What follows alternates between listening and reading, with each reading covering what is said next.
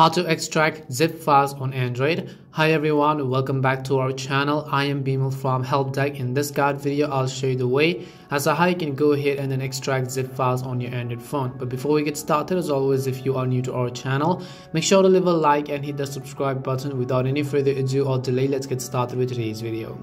So if you want to download a zip file, first you have to download a zip extractor app. Now personally, I like using Zarchiver. You can also use some other archiving app, but you can simply launch your Play Store and just search for Zarchiver over here. This is one of the most popular apps which is used to extract zip files or RAR files on your Android phone.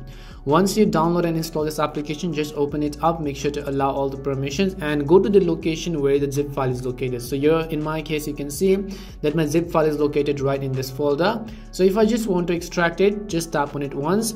Once you tap on it, at the bottom of the screen you can find the options such as extract, extract to, and then extract here.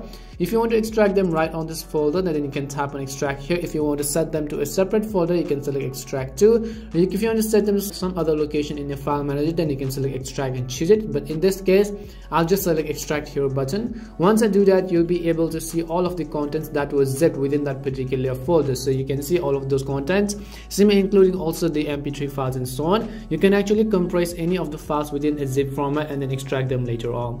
This is how you can extract zip files on Android. We hope the video was really helpful. If it did help you, make sure to leave a like and subscribe to the channel. If you've got any more questions, queries, or doubts, make sure to also leave them down. Thank you very much for watching till the end and see you soon in our next video.